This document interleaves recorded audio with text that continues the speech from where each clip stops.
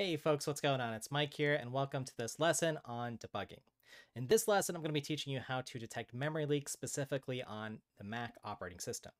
Now, many of you have seen my series and some of my other tutorials where I use tools like valgrind and GDB, but folks have been also asking for how do I debug or detect some of these errors on Mac. Well, there's a great tool. It's called the leaks tool. It's for leak detection as far as finding memory leaks on the Mac system. So I want to go ahead and show you how to use this tool so that you can write better and safer software. So with that said, let's go ahead and look at an introduction to finding memory leaks on Mac. All right, so in this lesson, I want to go ahead and start by showing us how to detect a memory leak on Mac. And what I'm going to go ahead and do is just open up a sample program that's relatively simple here. It's just got a main and a for loop here. And you'll notice in this for loop, I'm allocating some memory. So whatever argument I pass in when I run the program, that's how many times this loop will be run. And each time I run, I will allocate an integer, and then I will conveniently forget how to reclaim that memory by deleting it. So that's going to cause a memory leak. Okay, so let's go ahead and just compile this program. Clang++ or G++ will work just fine. I'm going to use -G just to give debug symbols. It's always nice to get debugging information, memory leak, and the program. And it compiles. So if I run it, and it's going to error if I don't provide an argument, but I just want to show you segmentation fault here, because this is sort of weird behavior. So we do have to provide how many times that loop's going to run. And of course, when we run, it's going to look like it is just working fine. We wouldn't know. We have no suspicion that there's any memory leak if we're just a user of this program. But we know better as programmers here that we need to free memory within the block that it's allocated, or otherwise sometimes within its lifetime. Okay, so what I'm going to go ahead and do here is let me go ahead and close this program here in this window and show you the leaks tool. Now, here's how to run the tool, and leaks can be used on running processes. So we can run leaks and then a process ID, which you would use by just grabbing some ID, just using something like PS, OUX, for instance, and this would give you all the process IDs of running processes.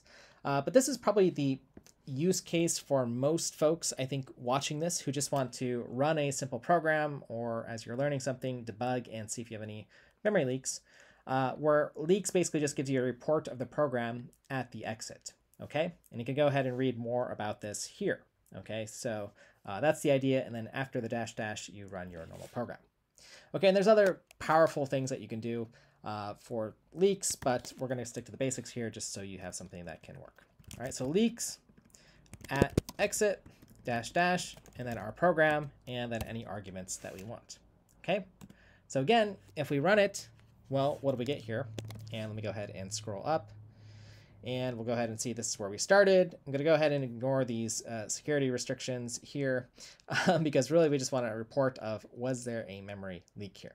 Okay, so you got some other information about the actual executable, when we ran it, etc., but really what we care about is this report here. And it detected that we had, well, 3 leaks here. Why? Well, remember in our program here, the argument that I specify, so 4, is how many times that loop's running and how many times it's allocating memory. In fact, let's go ahead and just keep that near us so we can remember this is what's causing the memory leak. Okay, so let's go ahead and run this again, maybe 6 times, and you can see this list is getting bigger.